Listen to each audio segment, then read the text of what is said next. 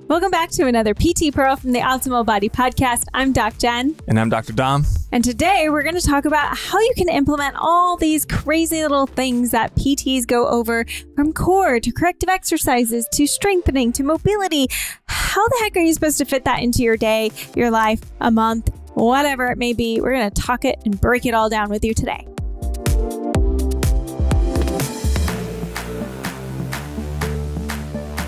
All right, today's topic is going to be kind of fun because I love to tell people to get out of their silo. And what I mean by that is the things that you do the most sometimes are not the things that you should just do more of.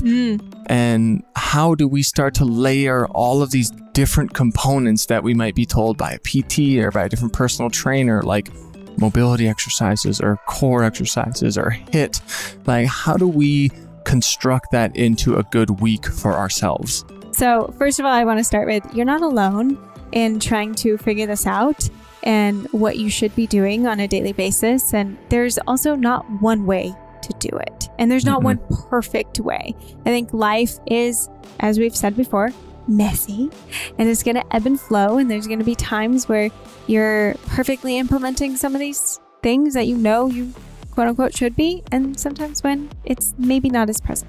Yeah, life is messy and people are messy and people are different. And each different person is going to need something slightly different. Even maybe at different points in your life, you're going to need things that are different than what worked for you 20 years ago. And so I know in your Optimal Body membership, basically what you end up doing is creating this incredible library of different content for people. The longer you stay in it, and you get different core exercises, mobility flows, HIIT workouts, and muscle activations, which is one of my personal faves, along with different mindset tools and recipes and everything, just to give you all of these tools and be like, okay, now figure out what your body needs. It's so hard for me. Unless you're working with me one-on-one as a patient, I don't like to hold your hand. Yeah. Because there's not one way to perfectly do it. And there's not one perfect exercise routine, and there's not one perfect thing. It's just about exploring and continuing to be willing to explore. That was a hard thing when I first launched the Optimal Body. It was just like, oh, here's all my education. Do what you want with it, you know? And that's a hard thing. And by the way, if you have ever considered hopping into it, we do have a 50% off for your first month code, OPTIMAL. So you just use that at checkout and you can explore what the heck all of these things that we're going to be talking about. Even as a provider, even if I am seeing you as a patient, I still don't want to hold your hand. I still don't want you to feel like, oh, I need you to be here so I know exactly how to do every single exercise perfectly. Like, we call that paralysis by analysis. And that happens to providers and to patients, where it's just like you get home and you're like, I don't remember how to do it. The best way to do it is just to do, and then to analyze, again, how you feel after that, and then maybe make slight adjustments.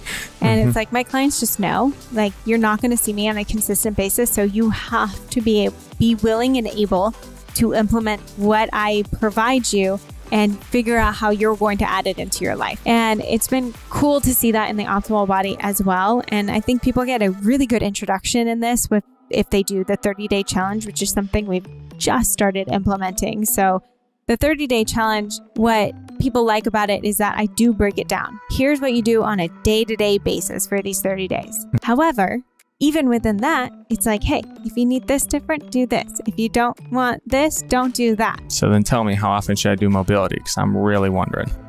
That is the question, though. We've talked about this in a previous episode as well, especially when it comes to specific mobility exercises that are needed for your body. When it comes to mobility, it's more about consistency, less about the complexity of it or the intricacies of it all. I mean, obviously, we want to know what's best for our body, right? However, it's more about how often you're going to implement it. Yeah. I think some of that, again, has to do with what I said at the beginning. Where's your current fitness level? What are the current things that you're doing a lot?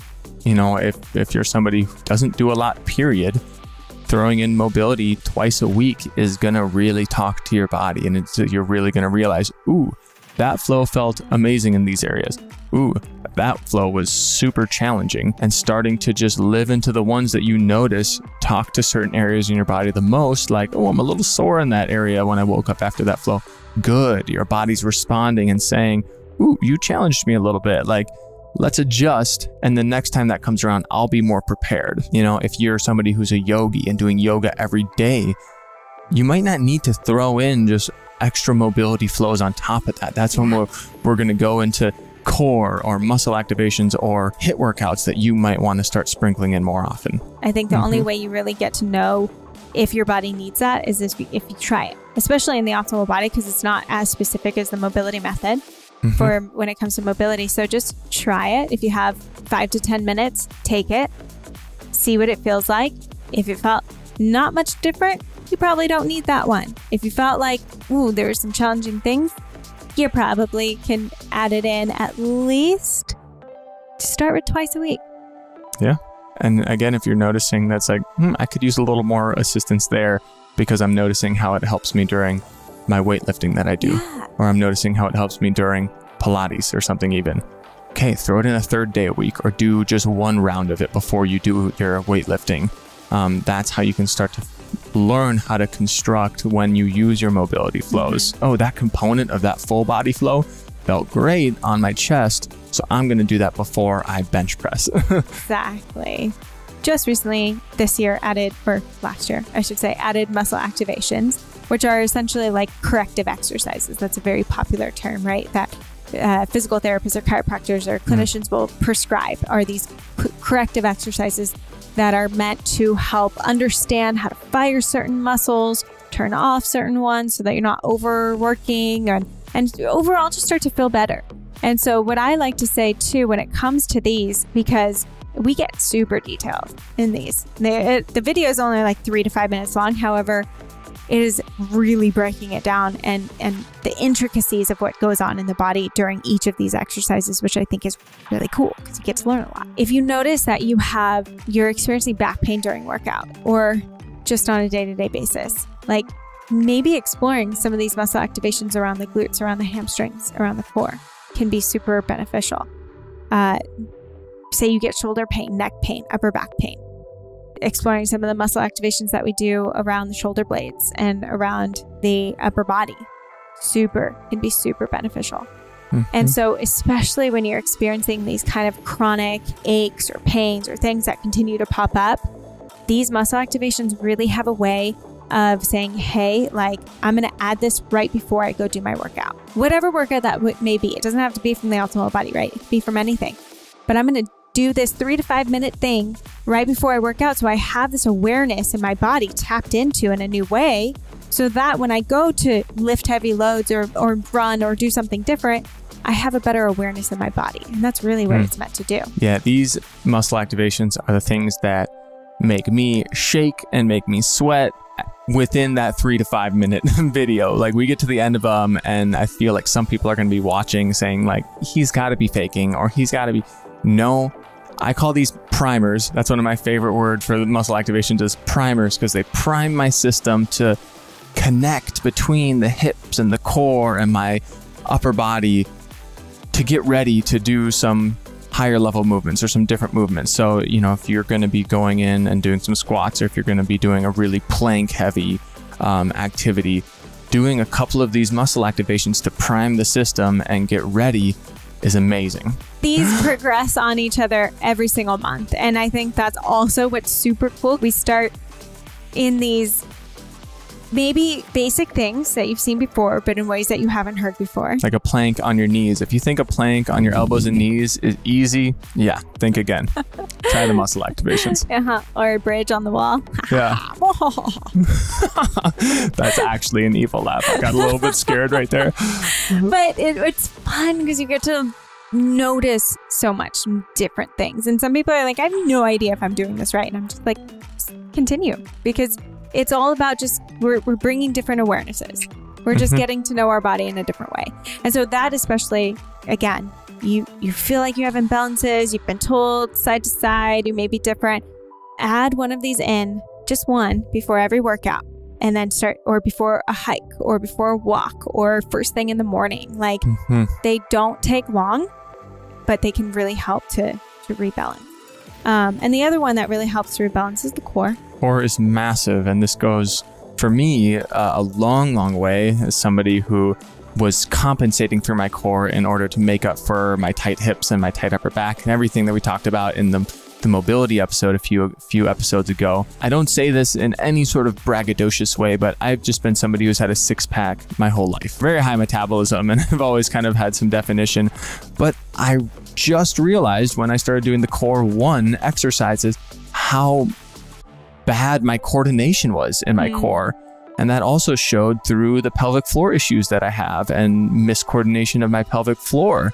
Again, I go back to my college football days when I was squatting weights that I had no business being on my back, but now I know my core was not activated in the way it should be. And I think that played a long way into some of the pains that I get in my low back. And again, the pelvic floor miscoordination that I had. I had bilateral inguinal hernia when I was a junior in high school. And so all to say, Core 1 for me generally is the hardest, generally makes me think the most, makes my nervous system, again, shake a little bit. And then by the time I get to Core 4, I can really feel like, oh, wow, I'm super glad that I spent a lot of time on doing the Core 1 exercises, the basic planks on your knees and elbows, the basic heel tap exercises, because of how much it really teaches my brain, oh, this is how we coordinate everything together.